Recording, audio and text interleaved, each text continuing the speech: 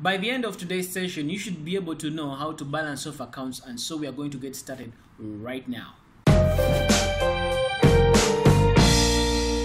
So for quite some time now, I've been talking about debit this, credit this, open this account, and all these things. Now we all know that we are going to continue doing this double entry for a period of time, let's say a year. Of course, the accounting period is normally a year. And so it is expected that at the end of the year, after doing a lot of debit this, credit this, debit this, credit this, you're supposed to make sense out of this.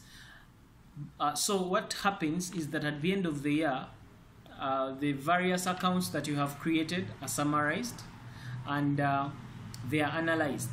Yes, much as we have been posting all these figures on the debit side and the credit side of these respective accounts, what do these figures mean? What do these figures represent? Balancing off essentially is going to help us know the kind of picture these accounts represent. Finding the balance of these accounts is normally done at the end of the year, but depending on the need and depending on the nature of the business, sometimes it can be done at the end of every month.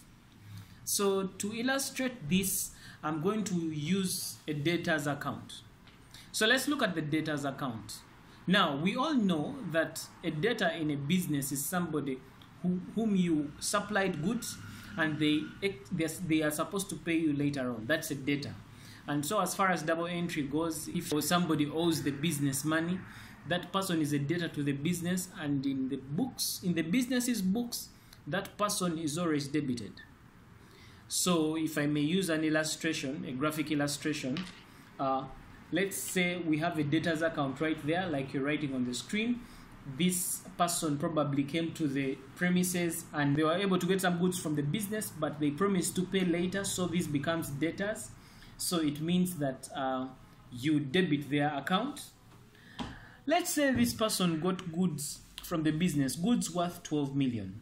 So what happens is that we are going to debit the debtors account with 12 million. Of course, because when they come for goods, you've made sales. So the other item that has been affected is the sales account. Let's post another transaction there. Maybe this same person comes back and picks more goods, maybe worth 1 million shillings. So again, we shall repeat the same process. Go ahead and debit the debtors account with 1 million. And of course, the other item affected is sales. Of course, the trading period is ongoing and this person owes the business money. So along the way, this person comes and pays money. So when this person comes and pays money, it means that the debtors account in your books is going to reduce because this person has paid the money that you expected from them. So when you look at our debit side is, if you add it up, it is 13 million. So let's say you go ahead and receive that cash. So when you receive that cash, because the debtor is now clearing the debt, so it means you're going to go ahead and credit the debtors account with the 13 million that has been paid. Of course, if the money that has been paid is in form of cash, it means the other item that has been affected is cash. So you put cash right there, and of course whatever debt is put there. So you realize that when you look at this account on the debit side and the credit side, when you add up those two, they are the same. Now the kind of picture that account is representing is this.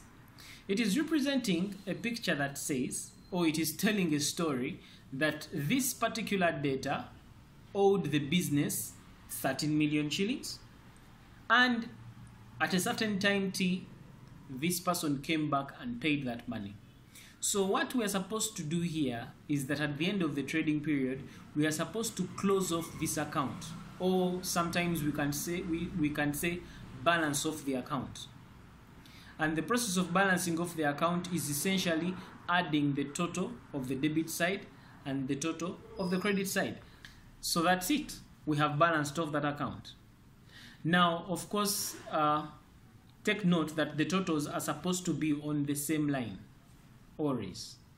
So take note of that. Now, in the event that the account that you're dealing with just has one transaction, and maybe it's just one transaction that happened during the course of the year, you don't need to go ahead and do these totals. You just need to double underline the figure and you have balanced off the account. Again, like I said, the picture that you just saw was this one, a picture of a certain debtor that owed the business money, and the amount of money we used in this illustration was 13 million, and this debtor went ahead and paid all the money by the end of the trading period, and the account was balanced off. But let's face it, in the real world, this happens rarely. In most cases, by the time the trading period is done, a lot of debtors have not yet paid. So it means that in most cases, you'll find that the debit side will always be bigger than the credit side.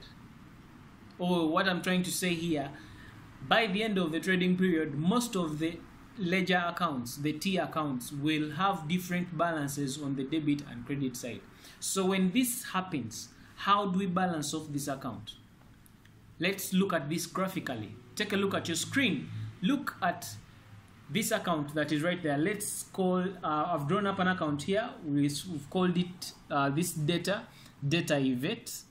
And on the debit side, we are putting there some random dates right there.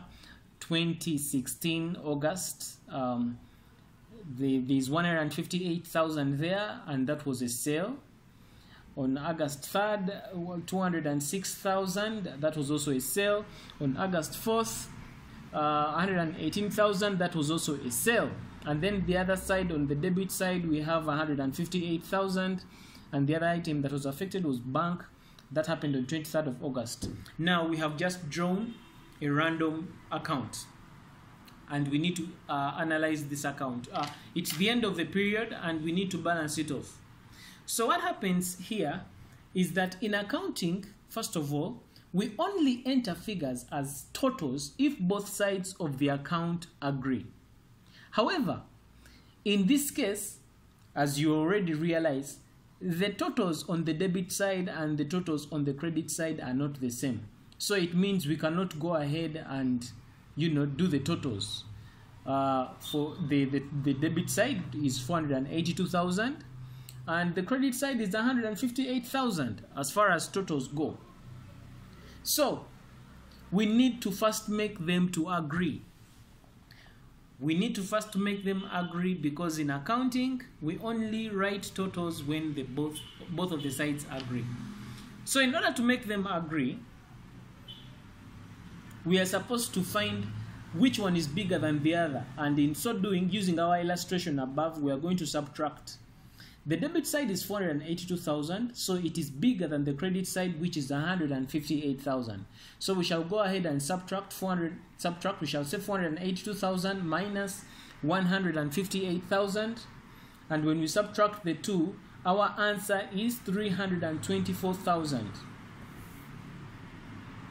So if our answer is 324,000, it means that the debit side is bigger. And of course, the interpretation of this is that this data event still owes the business 324,000. That is the interpretation of that. So we need to balance off the account, showing that event owes us 324,000. Now, I'm using the term balance off, but I can either say balance off an account or close off the account. These two terms, I'll be using them interchangeably. They both mean the same thing. So how do we balance off this account? What we do here, like I had already earlier said, is that we first add up both sides. Now, adding up both sides is what we did earlier. And when we did this, we were able to find that the debit side has 482,000 and the credit side has 158,000. After adding up the two sides, deduct the smaller total from the larger one. We already did that with the other account when we said 482,000 minus 158,000, and we were able to get a total of 324,000. Now, after getting the total, the difference between the two sides, we then enter the balance with the side with the smaller total. In this case, the side with the smaller total is the credit side, and so it means that we are going to put the difference, which so happens to be 324,000, onto the side with this smaller total. And of course, after putting the side there, you realize that the totals are going to be the same. When the totals are the same, it means now we can go ahead and put our totals. So we shall go ahead and put the totals on both sides, on the debit side and on the credit side, and then afterwards we double underline after the totals. So after entering the totals, we shall go ahead and get the balance from the credit side, that is from the smaller side, and we shall go ahead and post that balance on the next line below the totals on the bigger side, in this case the debit side. Now take note, since we are balancing off at the end of the trading period, it means that the debt that we are going to put above the total, like you're seeing on your screen, that debt is normally the debt of the last date of the trading period. In most times, if let's say your trading period is running from 1st January to 31st December, you are expected to balance off your books on the last day of the trading period, and it means that ideally the date will be 31st December, whatever year.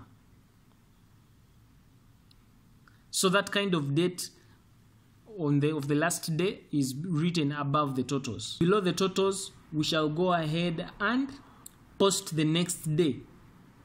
That is the date immediately after the previous one. Remember, the previous day is the date, the 31st of December is the last day of the trading period. It means the next date, that is on 1st of January, will be the first date of the trading period, the next trading period. So in most cases, below the totals, we normally put a date that will be the next day immediately after the last day of the previous period. Now the balance that is above the totals is what we call the balance carried down. The balance below the totals is what we call the balance brought down. So in other words, the balance brought down is actually the balance that we are starting with in the next trading period. From the simple illustration, we were able to see that the debit balance or the debit side was bigger than the credit side. When you are trying to balance off an account and the debit side is bigger than the credit side, this kind of balance is what we call the debit balance.